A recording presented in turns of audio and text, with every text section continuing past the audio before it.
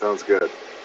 Welcome, everybody. This is the Impact Factor event blab. I'm Scott. He's Ken. Ken's the founder of JV Alert and the Impact Factor, author of the Impact Factor and the founder of Impact Events. So welcome, Ken. Glad to have you on the blab with us. Fantastic to be here, Scott. It's always a pleasure to be with you. Thank you. It's a pleasure being with you too. So the event is in Denver. It's the end of April, beginning of May.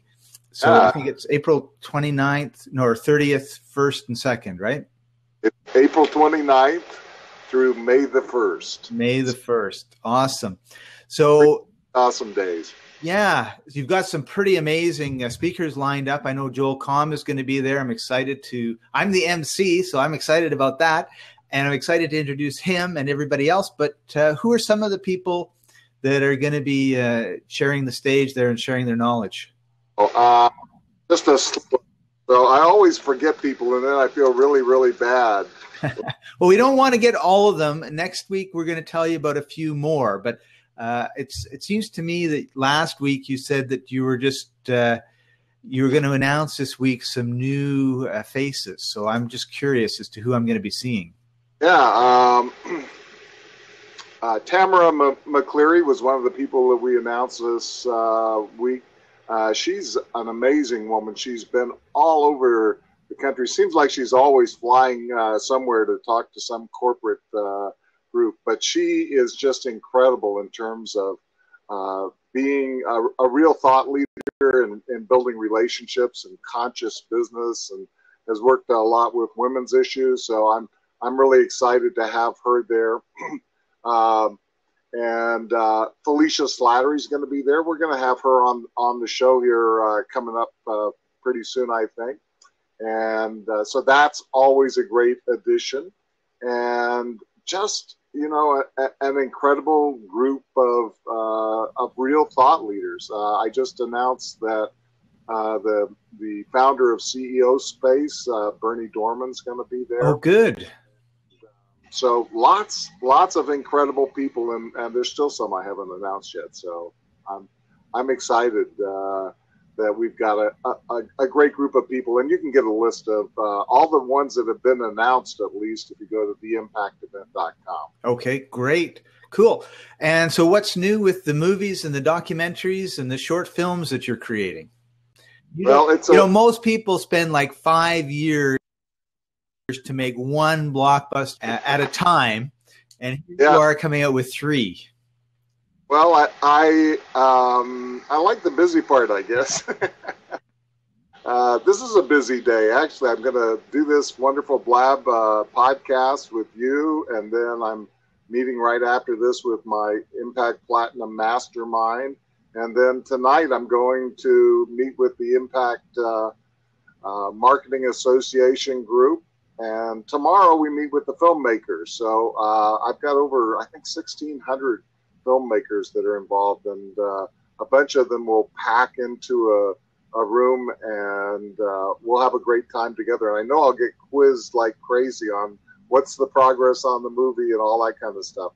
Well, part of the progress is that we're doing some great search for the trailer stuff. So we're working really hard on trailer stuff. We're casting people for the trailer, and we're finding a really special effects person. And we've got some great people that have applied for that position on special effects that have had some major movie track records. Awesome. So we'll see exactly how that all settles out. But I'm excited about that.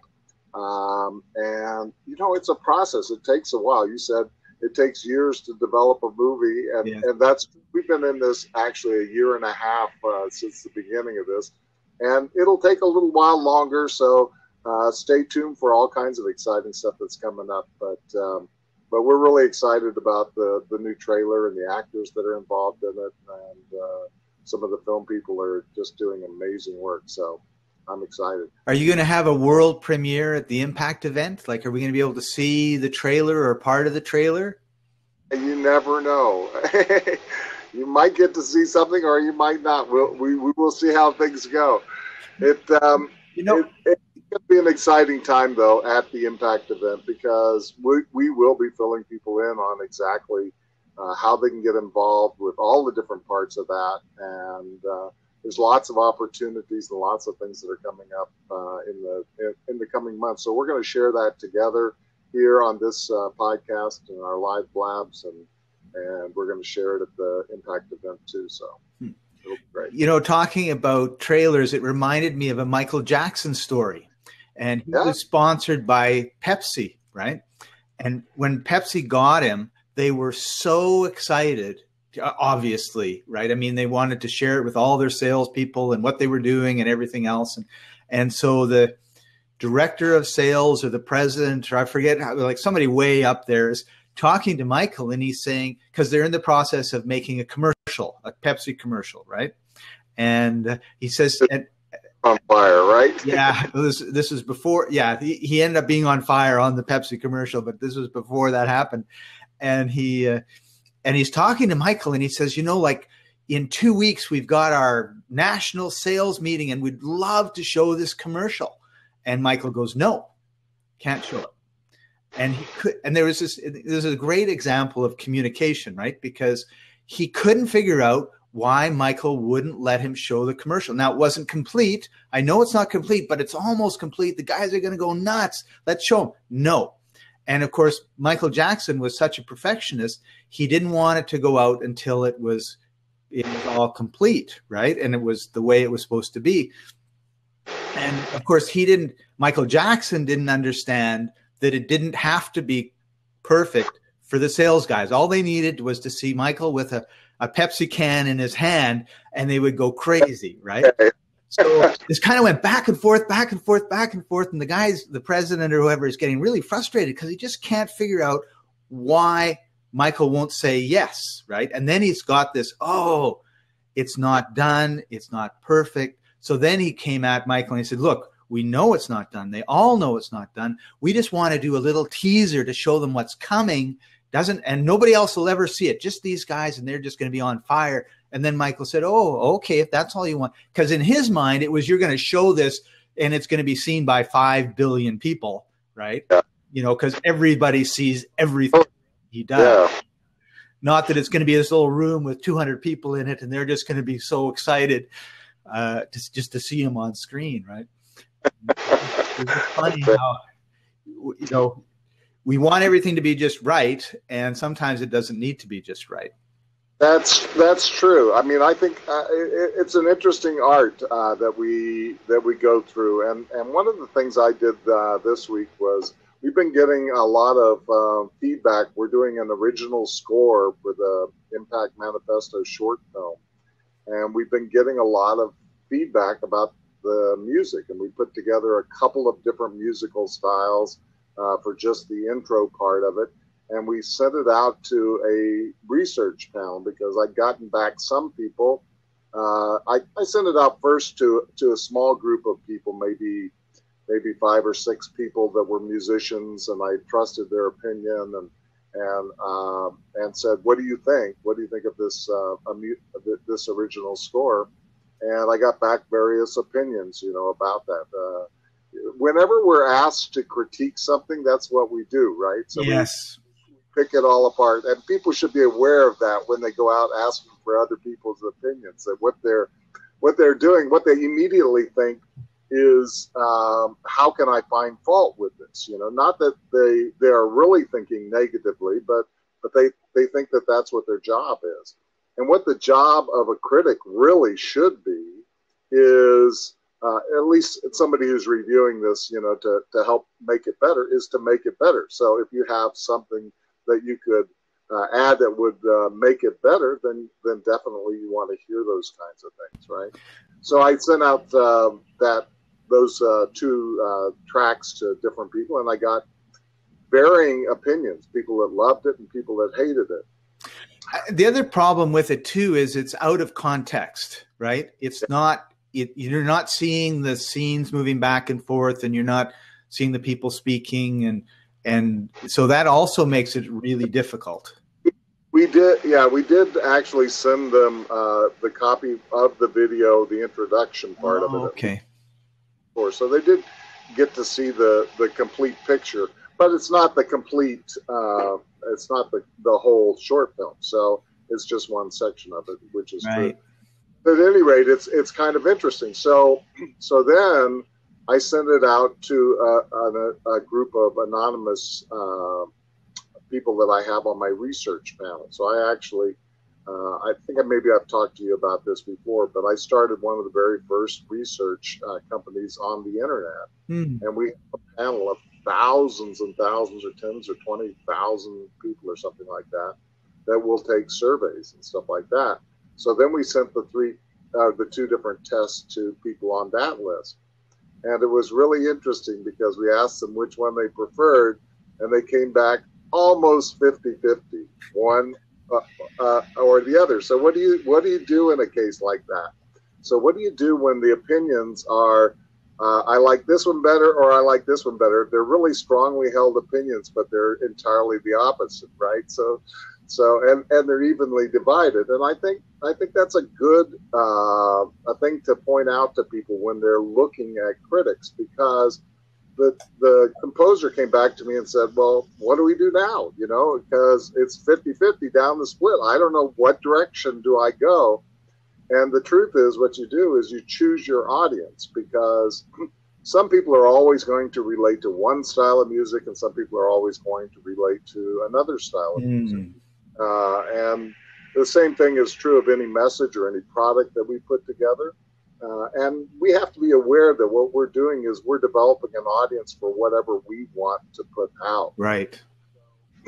At some point, you have to make a decision. I think it's really good. I think it's good that we got anonymous feedback. If it had come back 90% one way and 10% the other way, you get a clear direction of exactly what that is. But when it's right up and down the middle, what that does is it actually gives you the freedom to take the position that you would like to take. That's what I was going to say. If it's 50-50, then I'm going to pick the one I like. Because, like you said, you're creating your audience for you, and they need to like you. And if they like you, part of it is they like your music, right? We're all built up of all these different things, and the reason why people like us or don't like us, often come down to these small, subtle differences that we don't even think about, right. And so I think that you find those common threads of the people that really, really are connected to us because of the way that we are, and that's part of being authentic. Trying to live in an authentic place and be yourself. Because it tells you that there's thousands of people that see things one way and thousands of people that see another way, and you don't need them all, right? Yeah. So you don't necessarily need a tribe of 50 million people. You can get a tribe of 5,000 people or 10,000 people that really, really like you. That's enough to earn a solid living for sure. It is. And you remind me of when I was first getting prepped to go up on stage and speak in front of groups of people, which is like 10 years ago. And they brought in a voice coach, a speaking coach. And I was terrified because I thought he was going to tell me to just don't do this, don't do this, don't do this, don't do this. And just like all the things that I felt comfortable doing up on stage, because I'd already been up there once or twice. He would just tell me, like, you can't do that. And the first thing he said to me was, we want you to be more you, not less you, right? And I was just like, oh, okay, I can be more me if you help me be more me. I don't know what that is, but I like that a lot better than being less me. Yeah. Absolutely. So I warned you before we started this blab that I really wanted to pick your brain and see what's working for you these days. And I know you've got a lot of exciting things going on. So let's talk a little bit about you and your world right now. All righty. The biggest thing that happened to me was about a year ago last October. And the company that does the Starbucks app they're in Vancouver, and they invited me down to talk to their marketing department about podcasting. They wanted to podcast. So I said, okay. And I spent 2 hours with them. And at the end, the marketing director, who is generally a very excitable person anyway, was bouncing off the walls. And he just said, Scott, the stuff you shared with us was amazing. It was terrific. It was this, it's that. My head was like this big. And he says, you have to make a video course on how to podcast. And I was like, okay, like I was just swept along by this tsunami of just energy. And a couple of weeks later, I'm in Colombia and Ecuador and on my way to Machu Picchu. So as I'm going through my travels, I'm thinking about this course, and I planned it all out on the beach in Ecuador. And then I thought, I've been doing this for 10 years. I don't need prompting. If I want to tell you something about podcasting, I can just take a topic and I can talk for 2 or 3 or 4 or 5 minutes without even thinking about it. And I thought, I know in my course, I'm going to have section A, B, C, D, E. And I think most videos are boring, right? Because it's some boring background like this. It never changes.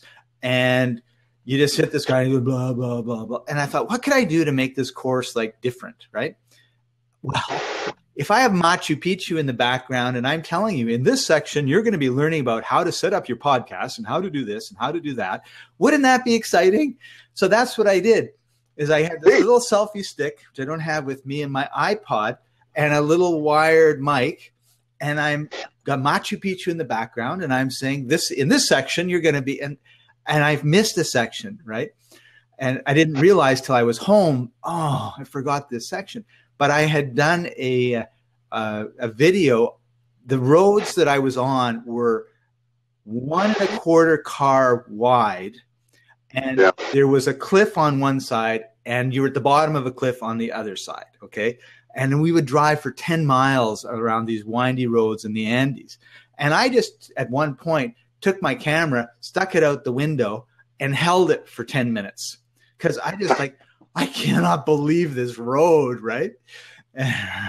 So for that one section, what I did is I took the sound down on the road, and I just talked over. So it was like you're driving along with Scott in the Andes, and I'm telling you about this. We're going to talk about how to make a podcast episode, or how to get the best mic, or whatever the topic of the section was. And then of course I got home, I did all the screen shares, put it up, and a year later I have 10,000 students taking podcasting courses from me. That's amazing. Yeah. And when I first looked at it, I from the beginning, it was just, I want to do the course because Earl told me do the course. And it was really funny when somebody just tells you to do something. And I like, why did you do it? Earl told me that I would never have done it. If Earl hadn't told me, he said, do it. So I did it. Like, it's really weird, right? And of course, it was congruent with me too. There was no resistance. There was a big part of me that wanted to do it. Just never thought about it that much. And when I got back and I did the course, and I had looked at Udemy was the platform I decided I would put my course up on. It just seemed, right? I really wasn't. I had no idea. And if nobody ever took the course, it didn't matter. I just had fun making it, right? But I liked it, and I thought, wow, Udemy is easy. It's simple. And it has tons of students. And then I got tons of students. And then what I did is I told 4 or 5 of my clients who are in, stock options and alternative health and EFT and just weird, all like there was no thinking about it, right? These are just all my clients. And I just told them. And to my shock, they all said, yeah, let's do a course together. So I ended up doing courses with these people, which is why now I have 36 courses on Udemy on in a year. Like, that's 3 courses a month. How did you, and of course I couldn't do it myself. Like in the beginning, I did all the video editing. I did all that stuff, right? So all of a sudden I have 3 people that I'm recording with, and I'm going, oh, wow. If they wait for me to do the video editing, if they wait for me to do this, if they wait for me, it'll be like 10 years before it gets done, because I'm not, I don't particularly want to be that productive at this stage of my life, right? I'll put it to you that way. So I found a really good video editor in the Philippines. And she, and it's weird, right? Because this is my baby. I don't want to let go. So I'm giving it to her shaking. She does a way better job than me. like way better job than me, right? Like I'm like, oh, this is really good, right? So that also what happens then is that I went from creating I still create the courses for myself, but I go from co-producing and into directing the course production, and then we create the course. She does the editing, she uploads it, then we review it. I do a little bit of fiddling around, and it's up. And it's at the point now where I can pretty much do it in my sleep. So what's exciting for me is in 2 weeks, I'm going to be going to Toronto. I'm in Vancouver, Canada. I'm going to be going to Toronto, Ontario, Canada. I'm going to be teaching a group of about 20 to 25 experts how to take their expertise and turn it into a course, put it on Udemy. Okay. And these are people that are already learning, like they're writing books, or they're like, so it's not what do I talk about or any of that sort of stuff. They're a little bit more advanced than that. They've been with this particular facilitator for a while now, and it's, we're doing books and we're doing all this sort of stuff. And they said, wow, video course is great. And so this has caused another change in my whole process, because now it's like, well, it's okay with 3 or 4, or 5 people that are sort of spread out over the months. But what happens when you have 25 people that want to do it right now, right? And Davin Michaels is actually one of the people that's going to be helping me. I talked to him when we were down in Orlando a few months ago, and so we put together kind of this system. And I've never been a big systems person, but I have to be a big system person, because I have like this avalanche coming down this mountain at me. And if I don't figure out something really fast, I'm just going to get totally snowed under, which is a really nice place to be. Exactly. And that's exactly what I tell people about systems and automation. When I get to that in my impact action plan, when I'm telling people about building systems, is the point that you put systems in is the point that everything is working and everything's doing really, really well. Because it doesn't make any sense to systematize things that aren't working. Okay, that'll only put the business faster. And so many people think they have to build the systems in advance before they can create anything. And really, what we want to do is we want to create those systems. When you get that avalanche of work that's coming in that you just can't get out from under, that's when systems are wonderful. Yes. Yeah. So it's interesting how I've set my life up, because for years I wanted to have this. I didn't want to be stuck in one place. Go somewhere if I wanted to go somewhere, right? And be there for like a month or something. And I have a client in Belize, and so I'm going to be going down to Belize. She's working on a social enterprise where she's helping the local farmers. Turmeric is a really good root and spice. Indians cook with it all the time. It's really supposed to be healthy, blah, blah, blah, all this stuff. It is a weed in Belize. Yeah. It's growing all over the place. Farmers ignore it. So she's found a few farmers, and she said, look, if you can harvest it, I will sell it in Canada and you'll get a fair price. And of course, the farmer says, I'm lazy. I don't want to do that. Are you kidding me? And she says, I know you don't. So what I want to do is I want to take youth on the street in Belize, and I want to hire them and have them harvest it. But it's your farm, and you've got to manage them, and you got to make sure that it all works right. Because I'm not a farmer, they're not a farmer, and so you got to get them working right. And so she's got the farm group, the Belizean youth, whoever finds those people. And then she's come up to Canada. She's talked to a couple of the grocery chains there. They just think it's wonderful. And she's creating a paste. So she's creating this nice little business down there. And I'm going to go and record it and video it and do her website and all sorts of stuff while I'm there. Wonderful. We're going to talk about the new Impact magazine, because that's a great of impact, So I'll do that. Connected with Ken Lovett from the Impact. I'll talk to Ken about that for sure. Yeah. So I'm really excited, because now I get to go to Toronto and teach. I get to go to Belize and teach. And then I talked to her and I said, I've got all this video work coming up. Why can't I teach some young people in Belize how to edit the video? Because, you know, if they can do it in the Philippines, why can't they do it in Belize, right? And she was like, oh, yeah. So she put me in touch with the Belizean Youth Education Committee department in the government. And so I'll probably meet them, and then I might do a 1 or 2 day course with them, just showing them, because it's not like it's not creating a movie. Right? There's no special effects. It's just somebody sitting there talking, and you might have a slide come in or a picture come in or a little text come in. So it's all really, really basic. And then they chop it into, 3 to 5 minute segments, and then they upload it. And Belize has really good infrastructure and everything else. So I'm really hoping that I'll be able to take this opportunity, that they'll run with the opportunity, and then they'll be able to work. I've already talked to Davin, and he says, well, we don't really have video editors. We can, I guess, train them. So part of me is kind of going, well, if he's flexible, then maybe he could manage this group, because I don't want to have anything to do with that. I just like teaching them, right? And since I'm in Belize and I haven't really spent any time in Honduras or Guatemala or Costa Rica or Panama, I thought, it'd be kind of nice to spend a week here and a week there and a week here and a week there. So this is turning into it. And of course, if I'm doing videos and I can have the beach as the background or a volcano as the background. Mr. International here. I love that. World traveler. That's right. Knows what will be next. Yep. And so when I come back up, I'm going to be doing another training on how to do online courses in Toronto. Just be 2 months later, right? So these students will come back and they'll say, okay, this is what we're doing. Do we need some help with marketing, all that sort of stuff. And then we'll have another group that will train at the same time. So it's kind of interesting how it's just a matter of having a vision and then planning the vision and making it work. Absolutely.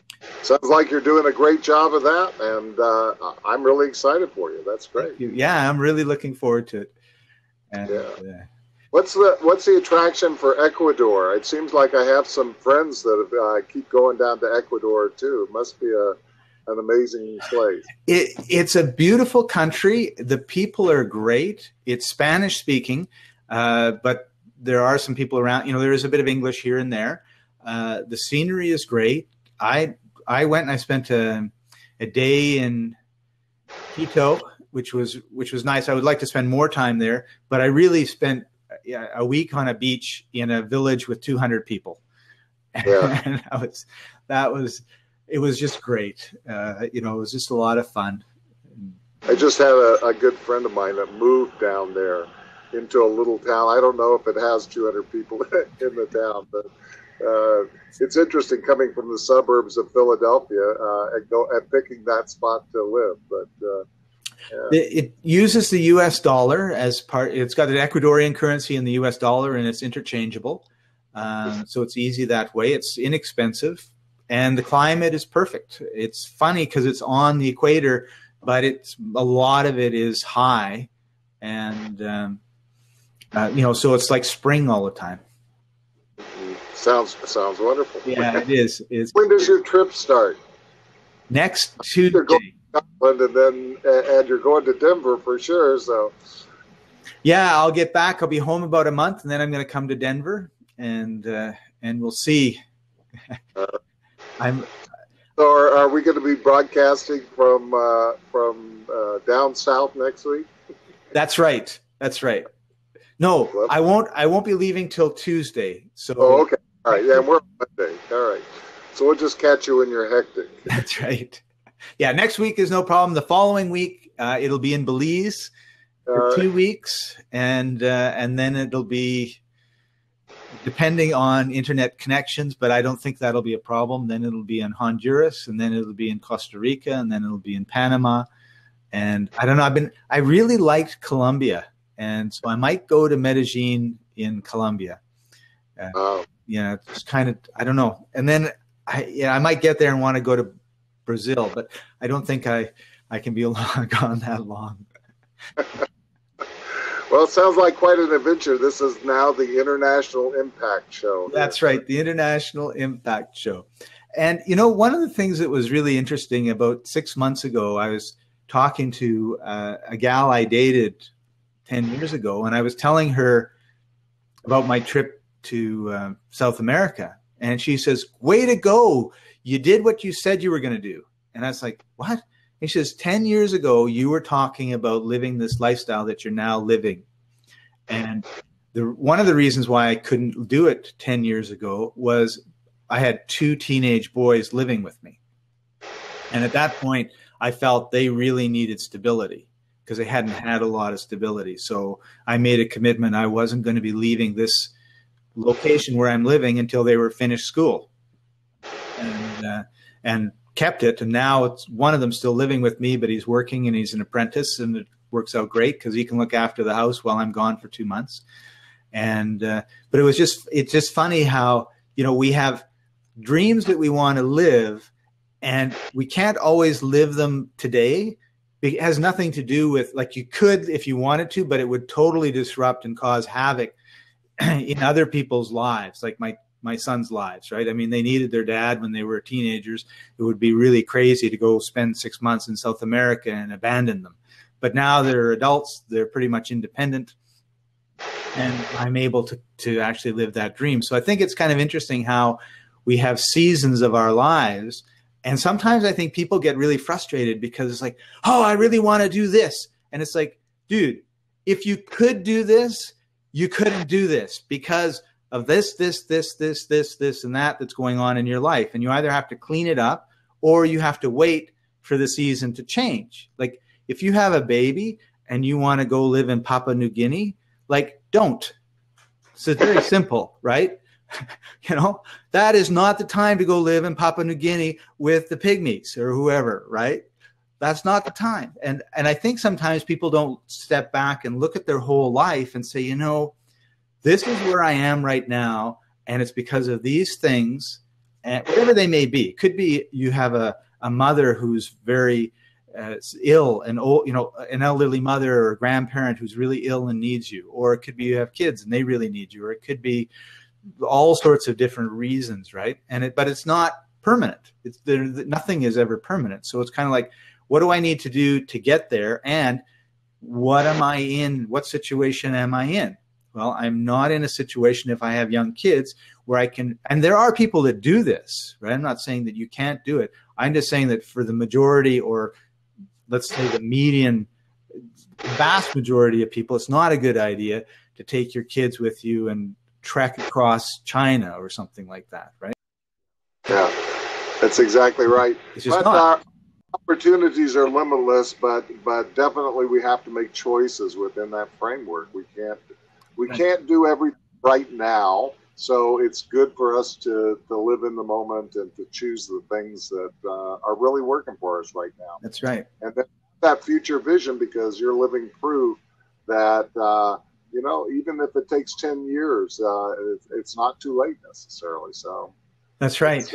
That's right. And I'm at that point where I don't want to wait 10 more years to do this, because who knows, you know, I don't want to be in a wheelchair wheeling around, and I hopefully that won't happen. But, you know, there also becomes a time where you think, well, time is running out in terms of doing some of these things. So you have to look, because we don't know, you know, no one's going to be around 200 years from now. So sometimes you have to sort of say, I totally agree with you. It's like, you can't,